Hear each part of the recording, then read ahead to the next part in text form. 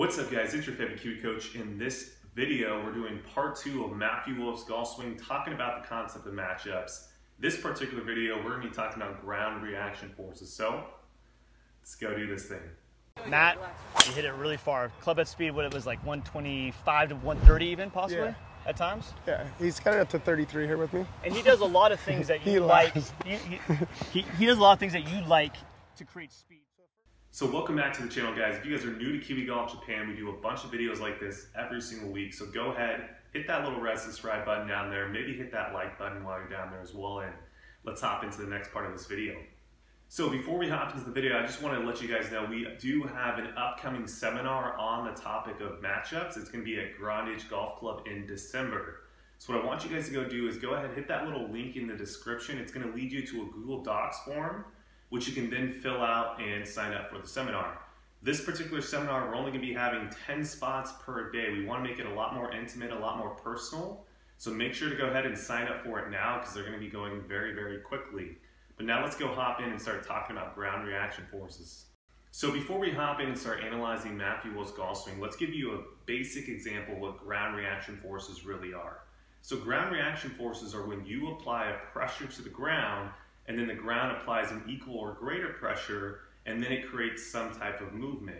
Now with swing catalysts, what they typically measure is vertical ground forces, a horizontal ground force towards the target side, or a torque or rotational force, which allows the body to rotate. Now, the interesting part about swing catalysts is now we can actually measure when these forces are being applied at what positions of the golf swing. Now, what I personally believe we should be using this data for is the box players in as individuals. Now, typically what we've seen in the past with technology, let's take TrackMan for example, is we get all this data, we see that every single tour player is slightly different, but what we try to do is we actually try to average all the data together and then come up with a list of positions or numbers that we think everyone should achieve. Now, me personally, I don't want to coach like that. I think great golf instructors don't coach like that. And this is actually the way that we should be reading the data. We should take the data and be like, yeah, everyone's really different.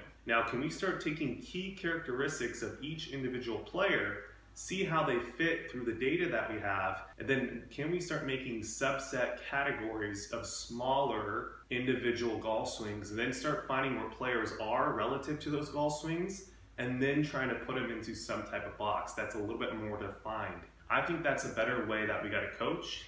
And keeping that in mind, let's go take a look at Matthew Wolff's golf swing and see what really makes his golf swing tick.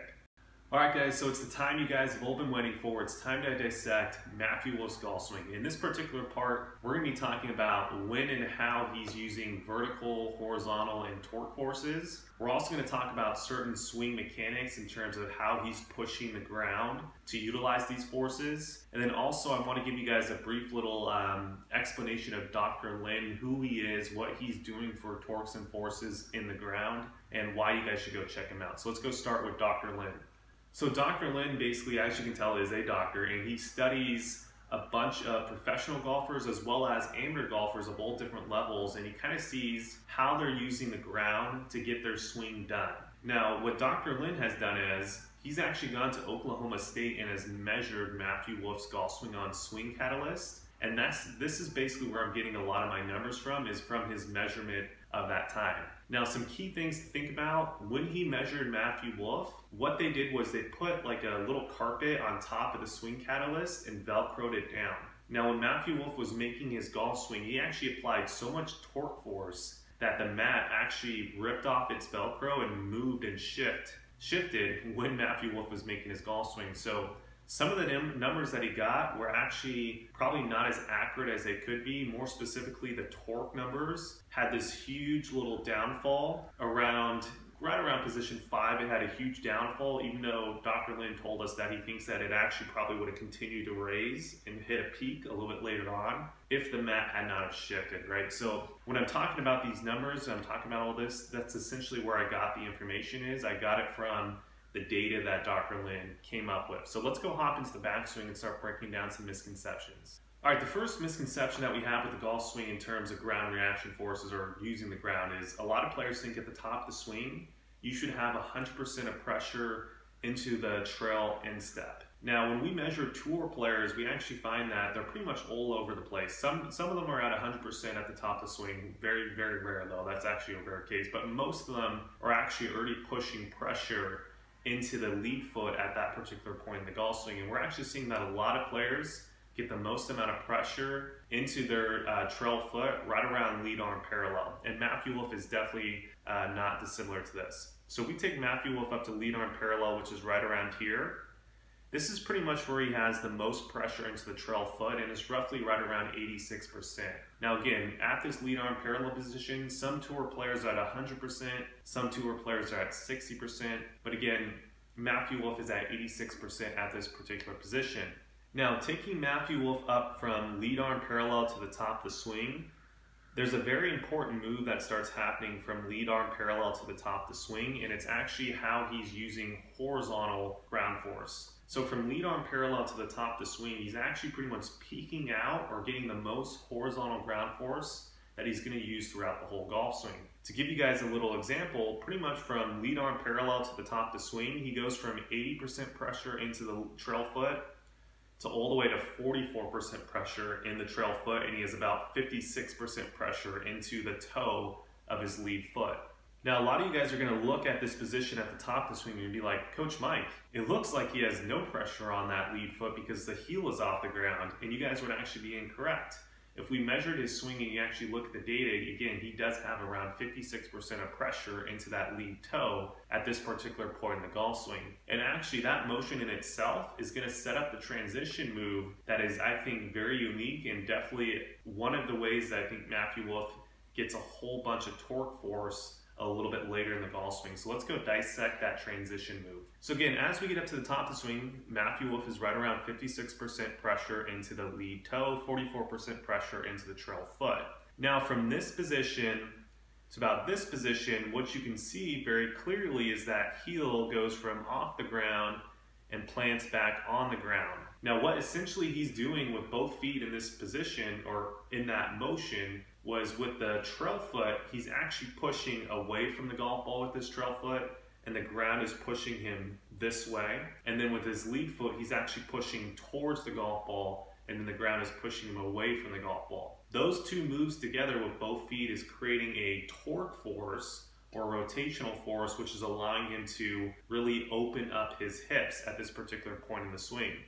So pretty much from here to about probably right around here or just past this position is when he's actually peaked out on the amount of torque force and vertical force in his golf swing. So again, as his feet are pushing this way with his lead foot and this way with his trail foot, they're also at the same time pushing kind of upwards at first, right after pretty much right about here it starts to push upwards, and then this is pretty much when you're starting to see the peak vertical force in his golf swing is right before impact. Again, that's that jumping motion that everyone sees right here. And that's pretty much when and how he's using his vertical and torque forces. So again, pretty much from here to about here, he's peaking out on his torque forces, right? Pushing the ground with the lead foot that way, this way with the trail foot. And then from this position into here, this is really when you're starting to see the peak of the vertical ground forces, and he's really starting to jump and use the ground to get some extra speed and do all of that.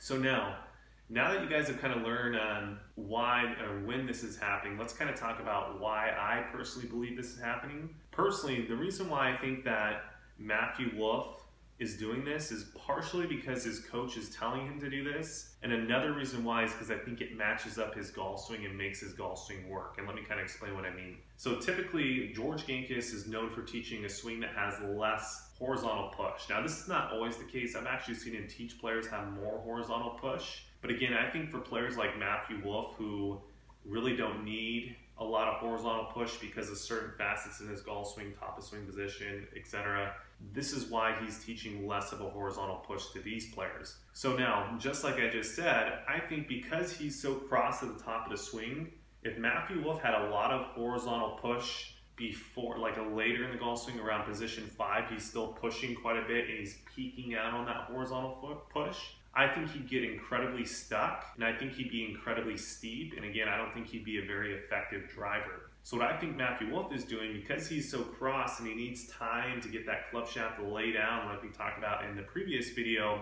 is I think from basically lead arm parallel to the top of swing, he gets a lot of pressure into the lead foot from here, but then in transition, again, remember, he starts to actually push the pressure back away as he's pushing forward this way with this foot, this way with the other foot, and that pushes him away from the golf ball, which then gives him more time to shallow the club and get the club head coming from the inside to where he can actually strike the golf ball from an inside pattern and not be super steep and across the golf ball essentially, right? So it's a matchup of ideas. So should you swing like Matthew Wolff? Well, it depends if you want to have his top of swing position, right? If you're not as crossed as Wolff, it might be okay for you to get maybe a little bit more horizontal push, right? Or you might get that peak, instead of it being at the top of the swing peaking out, maybe it's a little later in the golf swing, it's peaking out. Again, it's all about matching up with where you currently are with your golf swing, what your body is capable of doing, your physical limitations, and then being able to use the ground the way that you personally should use, right? And essentially, that is matchups, right? Now, if you don't know how to do that, what I want you guys to do is check out the link in the description. Again, we're having a seminar on matchups. In this seminar, we're having a lot less people this time. We're only having 10 people per day because I want to give you guys more time with me and I want to create an individual matchup game plan for your golf swing, right? So when you leave this seminar, every single person is going to have a slightly different game plan of what type of swing mechanics they need to change. And if you guys are really interested in getting the correct swing mechanics, the correct matchups for you, you got to check out the seminar. You got to get it. Remember, spots are going to be going very, very quickly. So make sure to go hit that link and get everything done. But anyways, guys, I hope you enjoyed this video. If you did, make sure to smash that like button, subscribe, leave a comment, share it to your friends if you guys think it's valuable. And I'll see you guys next time for part 3.